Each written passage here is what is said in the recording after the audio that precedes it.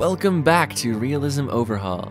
It's been a bit since my latest upload due to some files getting deleted as well as the holiday season, but I am back and ready to kick things off. We've got a simple mission for today with a few satellite contracts available for things we have already accomplished. But before we start, I'm excited to announce this channel has reached 50 subscribers. Thank you all so much. I am truly grateful to have you along the way. Now let's get on with it.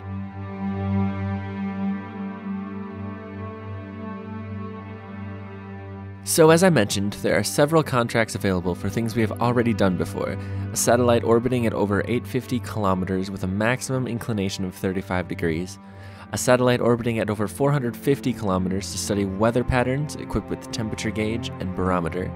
And a polar satellite, as well as returning an unmanned satellite from orbit to Earth safely.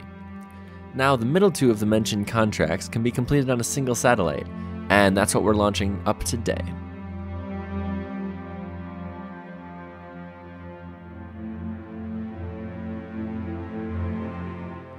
For the Atmospheric Analysis Polar Satellite, or APS for short, I decided to design something new.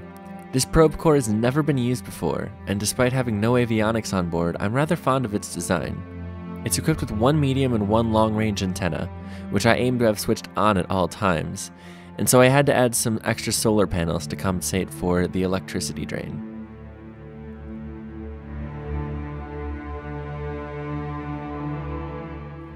Also, a brand new engine was used for the satellite's upper stage, the RL-10 AJC series. This engine is extraordinarily effective at pushing small payloads around. Packing a bountiful amount of delta V, this RL engine is a gem. The only downside being the rather elongated upper stage design, which is due to the stage being added to one of our old launch vehicles, slightly modified to make up for the delta V differences. But I do intend to use this engine again on further missions. To launch a polar satellite, all we have to do is change our ascent profile to head south instead of east, done very easily by changing a parameter from 90 to 180 in the launch script being used by Kerbal operating system. With all that out of the way, we head to the launch pad where APS is ready to go.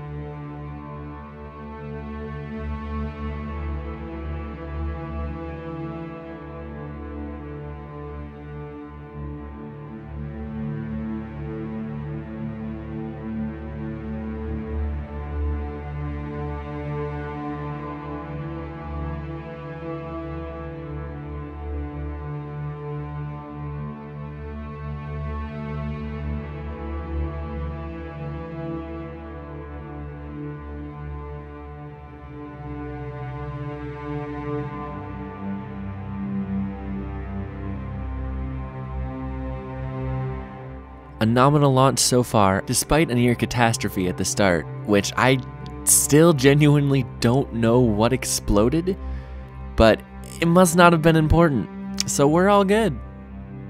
Apoapс is resting just off the shore of Australia, where we are able to regain communication, then adjust our orbit to meet the contract's requirements.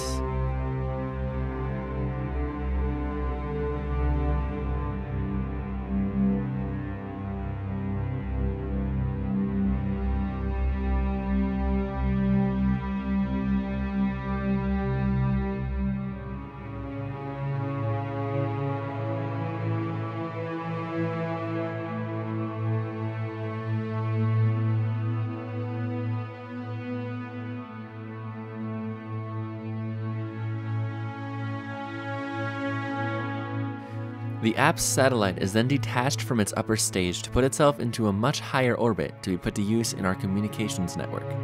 The upper stage then is left in its orbit for the same reason, but is capable of deorbiting itself if needed.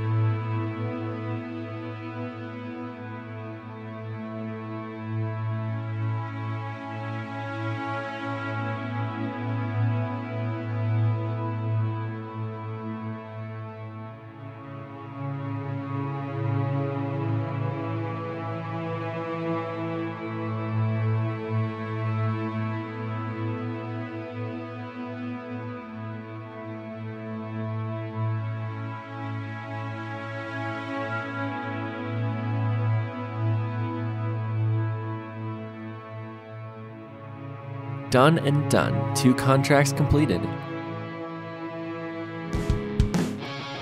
As Moon research continues, we'll continue making our way through mission control to fund our future endeavors. Until then, thank you so much for watching, and peace out.